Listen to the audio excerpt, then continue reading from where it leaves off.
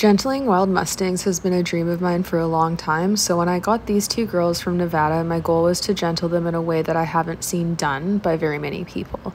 I started out gentling them on a 4-acre pasture to get them comfortable with me so that they had the choice to leave at all times and never felt trapped in my presence.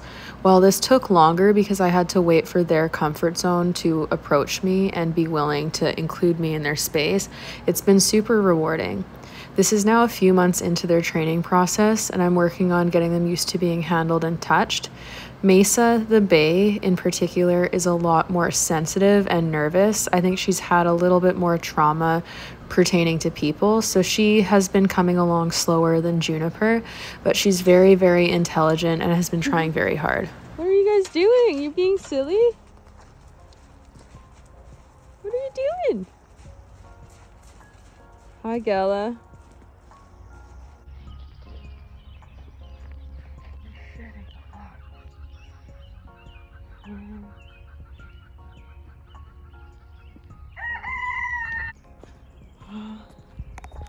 They don't even have a guard standing up.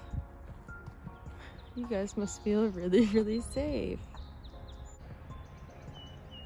Good girls.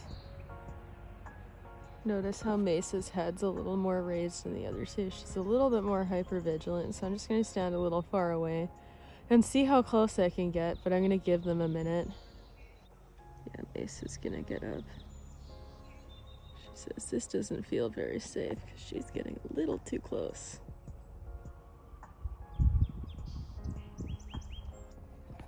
Honestly, I'm pretty pleased with how close they're letting me get, because laying down for a flight animal is such a vulnerable position. If they don't feel completely safe, they won't do it. And yeah, they're smart because they know it limits their capacity to get away. Eunice B, are you being a good girl? Let's see how close Juniper will let me get. Hi, Junie B.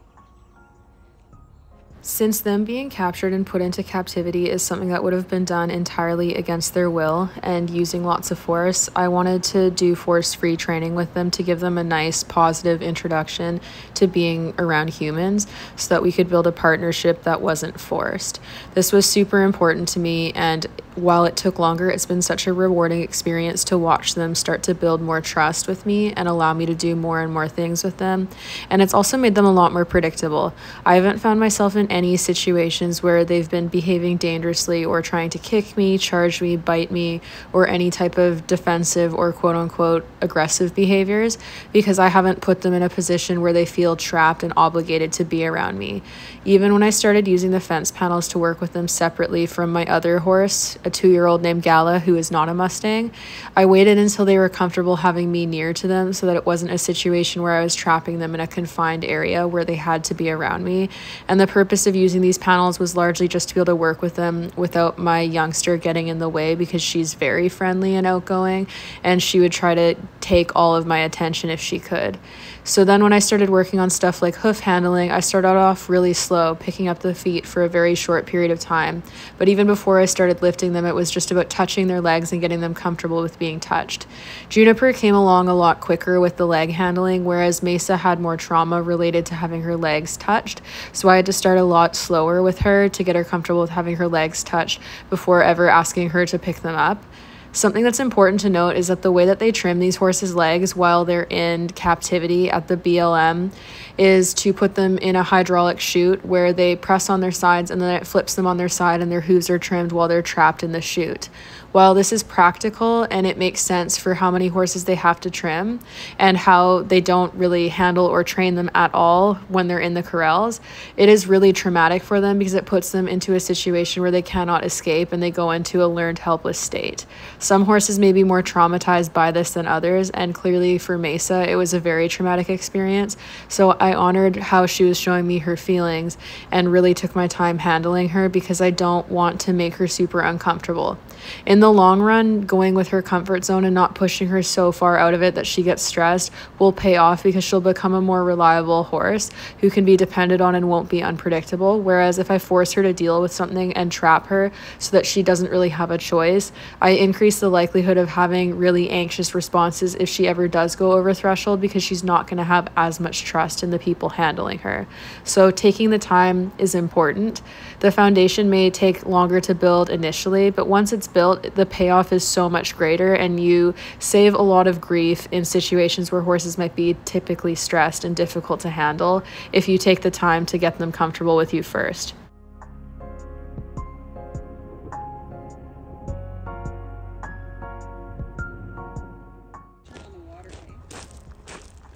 Ladies.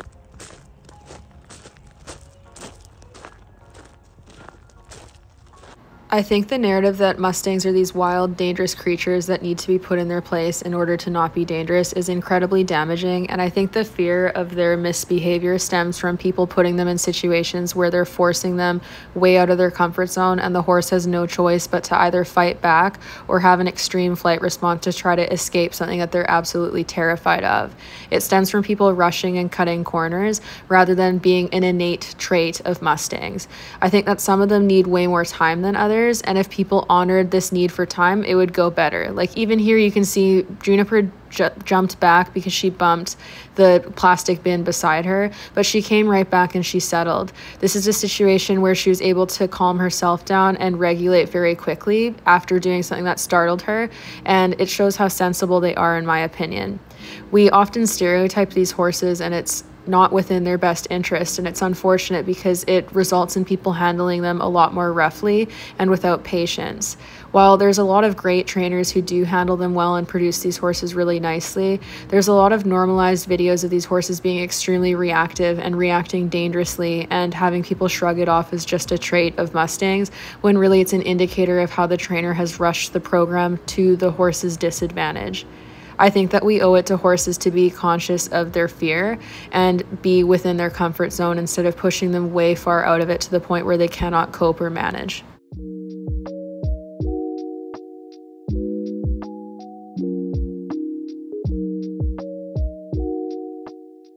Handling these Mustangs entirely force-free and gentling them in such a large space has been entirely experimental for me, and it's not that I expect everyone to go about it the exact same way that I have, but I hope that in sharing this I might cause people to alter the way that they go about handling horses who are very nervous, whether they're wild Mustangs or horses who just have trauma or are just more sensitive than the average horse. I hope that showing that this works will help people change their perspective on using super forceful methods, because I truly haven't been safer than when I've started using these rewards-based methods and valuing the horse's comfort zone more. If you don't push a horse way far out of their comfort zone and scare the crap out of them, they really have no reason to react dangerously. Horses aren't typically aggressive or dangerous creatures in the sense that they don't want to cause problems. They want to live in harmony and they want to keep themselves safe, and if you allow them to feel safe, they don't really have a reason to endanger you. So it creates safety for riders and trainers if they start to value the horse's comfort zone and not send them so far over threshold every time that they work with them.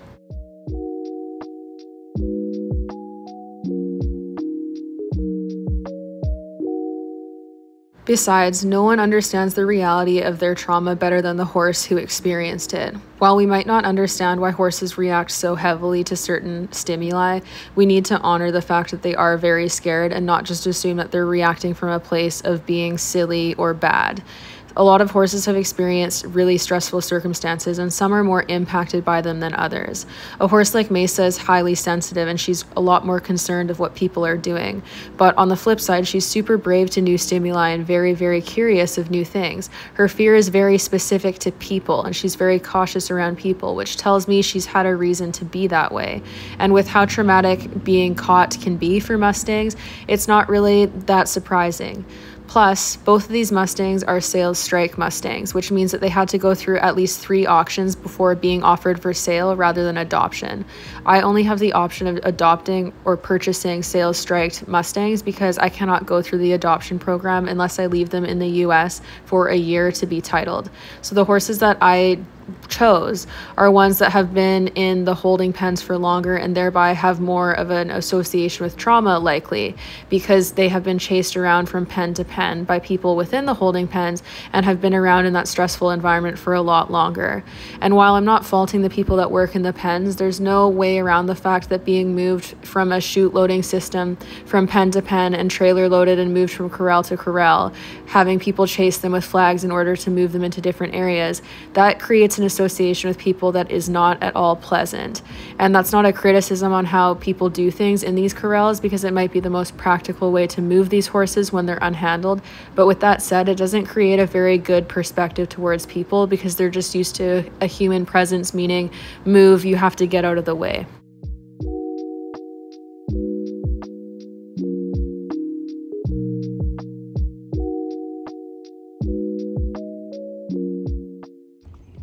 Cut myself even through the gloves, holy shit.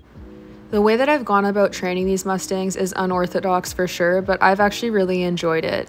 Because I work with them at Liberty so often, I'm not really reliant on putting a halter and a lead rope on them in order to handle them, because they're comfortable enough with me that they'll follow me from place to place, and I can do things like handling their feet and trimming them without the halter on. This has also made it more comfortable for a horse like Mesa, who feels trapped very easily and would likely have a stronger flight reaction if I were to put her in a position where she tried to pull away. She's attached to me by way of lead rope. So for her, I'm really taking my time, and while she's been haltered and she can lead at Liberty and has started learning leading cues, it's not within my or her best interest to do that for stuff like hoof handling that she finds difficult. So I'm starting slow and allowing her the freedom to leave as needed because it's worked really nicely for her. Hi, girls. Oh, thank you. That's so nice. Come on, ladies. Coming very slowly. Come on. Come on, girls. Good girls. Come on. You're like, we're still not sure. Come on, Gala.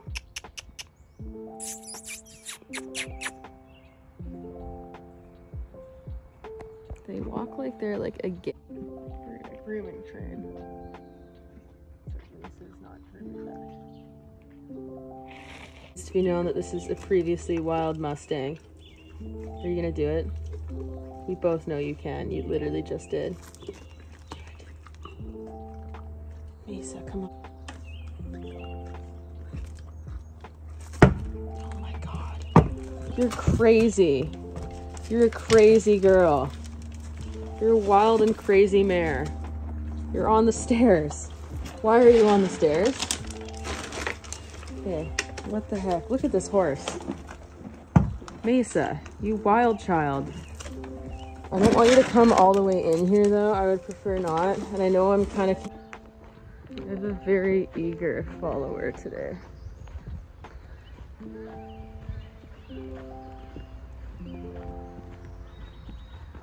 We don't need halters. We just need vibes.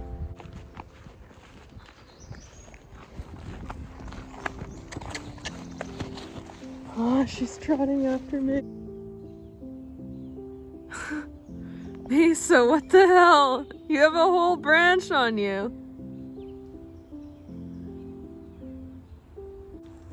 When you decide to bring a whole branch with you. Mesa, did you accessorize? You queen? That's so fashionable. Why'd you bring that with you?